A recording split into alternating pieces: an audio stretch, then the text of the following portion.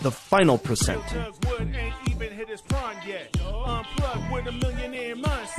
The final percent.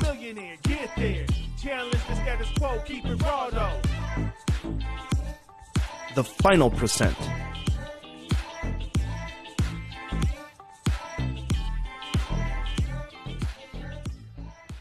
All right, I am live at the Massive Momentum event in Castle Rock, Colorado, and I was lucky enough to get invited to speak at the event with Doug Wood. If you noticed, I had different intro music. That's because we are doing a collaborative podcast today. Isn't that right, Doug? Dude, this is awesome. It's like a co-hosting of the podcast. Yeah, it's the final percent and the real Doug Wood clash. Yes. Well, I mean, not really augment one another. That's right. Multiply. They come together. Yeah, the coming together. We're just well.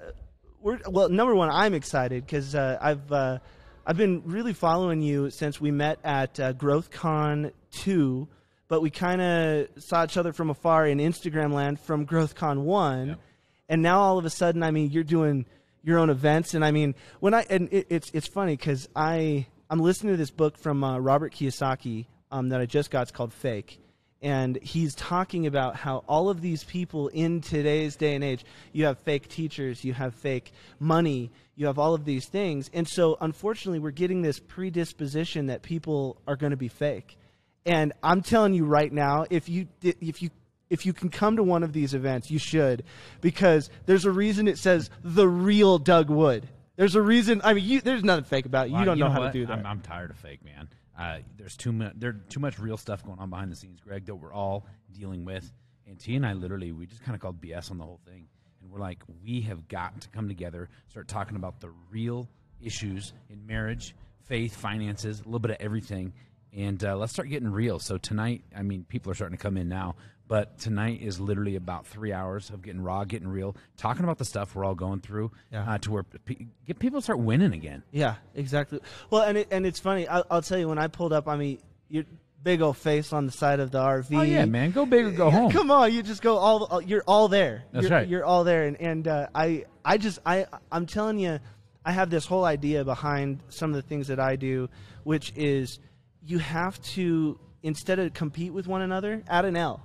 And complete one another. That's right. And push power towards power. And when I see people going as big as this, when I pulled up, man, I got excited. Yeah. I got pumped. And I'm excited because I mean, this is something that I'm going to be doing eventually. I'm sure this is not going to be our only event that we do together. I mean, you just become a tremendous friend. It seems like I was just telling Jeff, your video and sound guy, how every time we talk, it seems like thoughts just multiply. Yeah. And we're on the same page, and then we supercharge one another. And those are the kind of people, I read a book recently called Church Boy to Millionaire. I've heard of it. And he said that if you sit with the winners, the conversation might be just a little bit different. We have good conversations. We have pretty good conversations. Well, I didn't even know. After you and Kayla came to Phoenix about 6 months ago. Yeah. 5 months ago. And we met up there at the Princess, and we just had a couple cocktails, and we had a good conversation. And I told you about the book, the name of it, and you're like, oh my gosh, Doug, do you know that I wrote Homeless to Millionaire? Yeah, Homeless Millionaire, and it's funny. We should make. I think I have like 9 of those original books, and I think my wife might be bringing them. And I'm gonna make the joke when I get on stage. I'm gonna say, what do you get when you put a homeless person with a church boy? A millionaire. That's the thing. That's why I love you and Kayla, man. You guys are vibing at a different frequency. And I wish people would understand that. The people that we're talking to, hanging out with, doing business with, going out to happy hour with, are the people that we're literally going to become more like. And I know as cliche as it sounds, it's so freaking true. And since you and I have started hanging out the last year, like it's amazing how we're just like vibing, tribing together. We're doing big things. And here we are hosting Massive Momentum tonight. You're coming to speak. I'm opening up for you literally to go unplug and be you, and it's gonna be a powerful night. I'm excited because one of the things about you is you never really know what you're gonna get with Doug, and every time I talk to you, it's such an amazing thing because there was one time we were talking, and I think it was actually on my podcast. I called you, I interviewed you on my podcast. And you said, man, I'm taking notes right now. I hope your listeners are taking notes. And when you said you were taking notes, I looked down and I had already been taking notes of you talking. Right. And it's just funny how similar and everyone has their different roads and everyone has their different ways that they're going to get there. But there is this frequency that people operate on. And when that happens, you feel that kind of, I mean, I'm a music guy, so I mean, there's a harmonic frequency that happens when you meet the right people. That's right. You know? And that's why, like I was telling him, I said, you know, I love events like this because, look, we're going to get one of two kinds of people who show up here. We're going to get people who are doing really great things, or people who are trying to get to where they can do really great things. I want to hang out with people like that. And that's what Massive Momentum is about. It's for average people with above average desires. Greg, you're average. I'm average. But you know what's not average about us? Is our desires for more. Desires for a better marriage, bigger business, to make bigger impact in our communities, in this world. That's why we're doing podcasts like this. We don't get paid for this. Exactly. It's to literally add value to others. And we're all on this journey together, man. Yeah, and just so you guys know, I guess we have a camera right here instead of me talking at the microphone. But just so you guys know, this is how similar Doug and I think. He walked in. It's 30 minutes until doors. And he goes, you want to bang out a quick podcast? We both had all of our podcast stuff with us. We're always ready. That's right. Well, you know, you taught me to be ready a couple months ago. You got to, man. Yeah, you showed me this stuff, and I'm like, man, I could do this on the road. So you know what? Because people that were on my last podcast, The Real Doug Wood, I did it in Boise. And sometimes I just get those, I call them passion moments. Yeah. To where you have to just do a podcast now. Yes. I walked in the door, and I'm like, Greg, how often are you together where we have our equipment? We'll always have our equipment, but together where we had a couple minutes.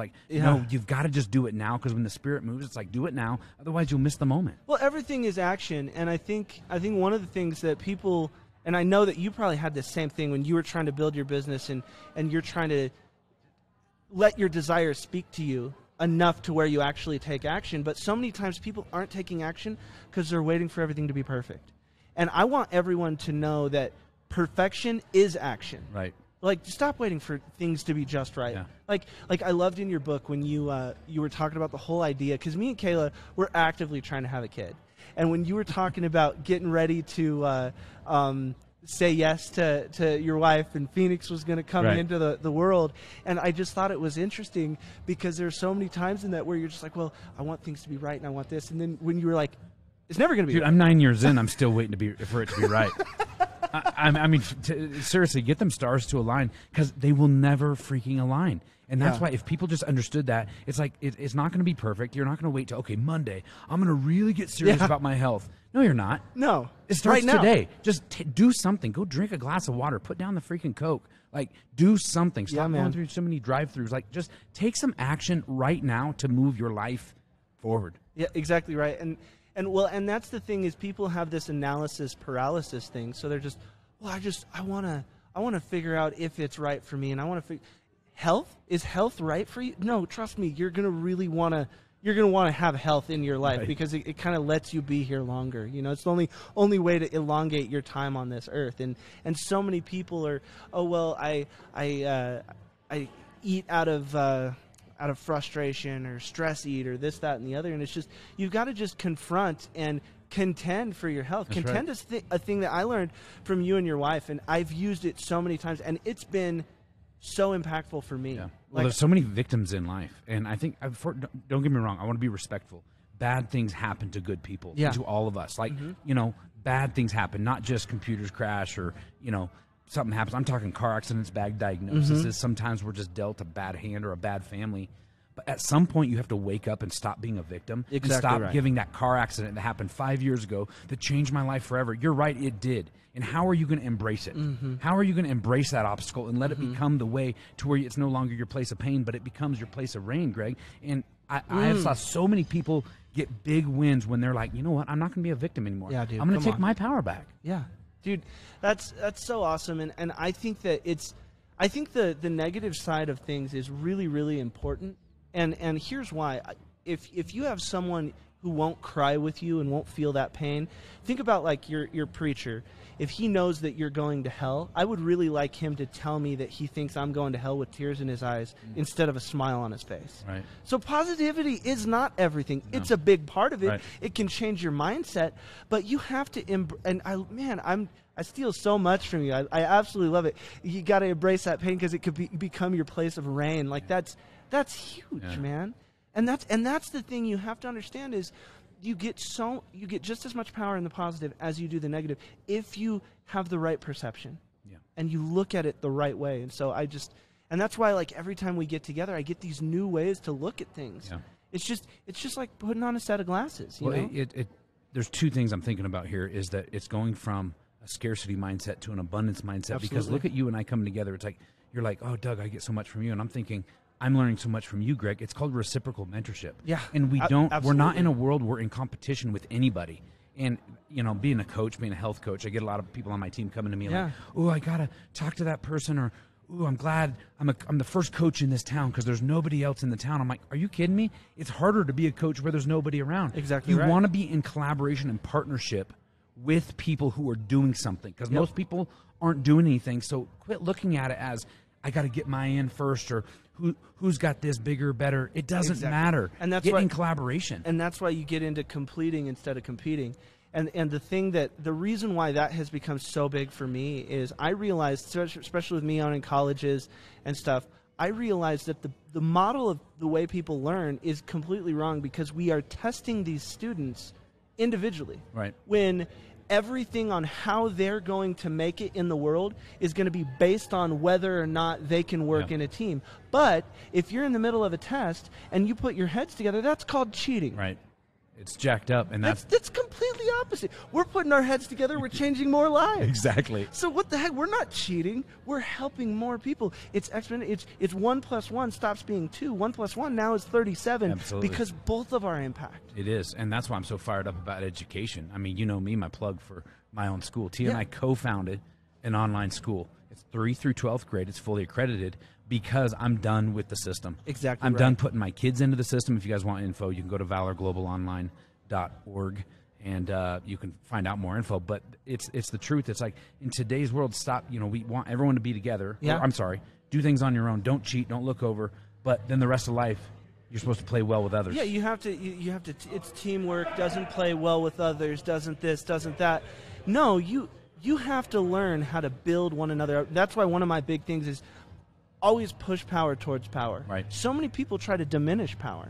Oh, that'd be like me. Like, right when normally an influencer meets another influencer, they're like, oh, I don't really like him because he does this. Oh, I don't want to do this. Oh, I don't this. No, how can you go help him? Right. Can you imagine if we all thought that? Then I wouldn't have to look over my back, because I have 9 billion people watching my back. If everyone said, how can I push power towards power? And you know what? That's why 2 years ago when I met you at Grant Cardone's conference, I was like, dude, this guy's different. You and Caleb run to a different beat. Mm-hmm. And I think, you know, that's why I don't want to sit here and, you know, stroke each other, but why not for a second? It's pretty cool to be in partnership with Absolutely. you and to do this event. I mean, it's getting louder in here. Massive momentum. It's about ready to get wild. People are filing in, so you're hearing the background noise. But it's exciting, because we're going to do some big things. We are doing big things together right now, but I just can't wait to see the lives, the eyes that get wide open tonight, that realize that, you know what?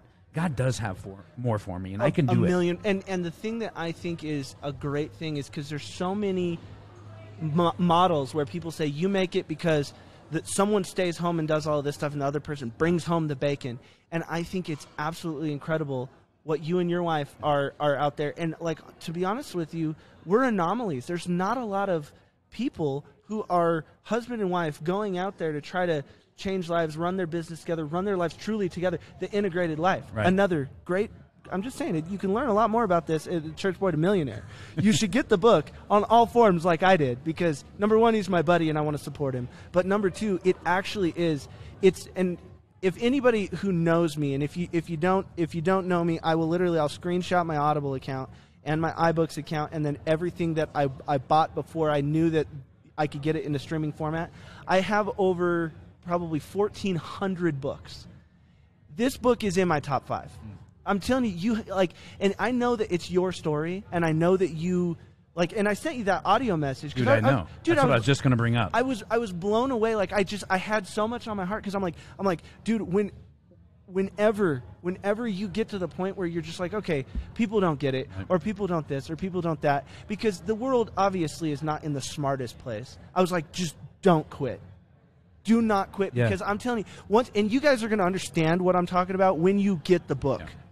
I'm telling you, and I'll tell you right now, the first 10 people who comment below, I will buy a book, and I'll send it to you, and I might even send it to him first and get a little signature. Come on, some extra hookup. Heck yeah. Because I'm telling you, it's so different because you start understanding what's possible. You do, and you have to understand what's possible. And that's the thing. I wrote the book for literally. I wrote the book that somebody I wish somebody would have given me 10 years ago, because I was a hot mess. I wasn't even hot.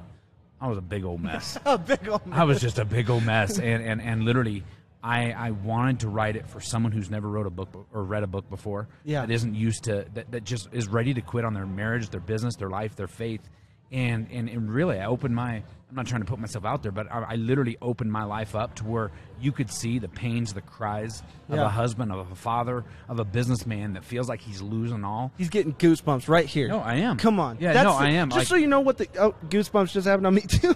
The goosebumps is God's tuning fork going off in your heart, saying that what's coming out of your face and what's coming into your ears is true. Yeah, I don't make crap up. And he doesn't.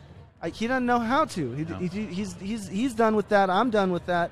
That's why, I'm excited, and I'm telling you, the book has already. And I mean, I had an employee come to me, and she looked at me and she goes, in this company, is there any way that we can get a circle of truth? Mm-hmm.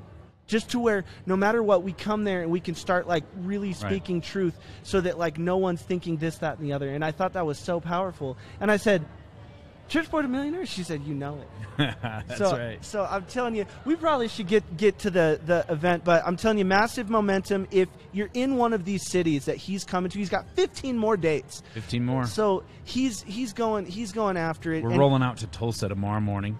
There you go. But go on to MassiveMomentumTour.com, find out where we're going. We're going to be all over the Midwest, the East Coast, the South. It's going to be awesome. And I'm just going to put him out there. I'm just going to start dropping hints. In February, he's tentatively thinking about putting a big conference on, which he needs to do because he can really change lives. So I'm just saying, if you start maybe accidentally putting, don't put anything on your calendar in February, so that you might end up in Arizona, change your life even more. He's an incredible person. It's gonna be good, and it's gonna be big, and tonight's gonna be good. And Greg, I'm excited. We're gonna have some fun tonight. It's gonna be good. And really, just I just really been praying for tonight that God would just do some big things in some marriages, some lives, and some businesses that needs their eyes open to get into action. Yeah, and that's what tonight's about. So, awesome. Bro, let's go do it. All right, man, dude. Let's make it happen. Let's. I don't remember. I think. I got it right. Come on, there it man. is. What? Real Doug Wood ain't even hit his prime yet. Unplugged with a millionaire mindset. Come on, yeah, man. Boy, you a millionaire. Get there. Yeah, I'm gonna go change into something that makes me look better. Still going. The final percent. Massive momentum. The final percent.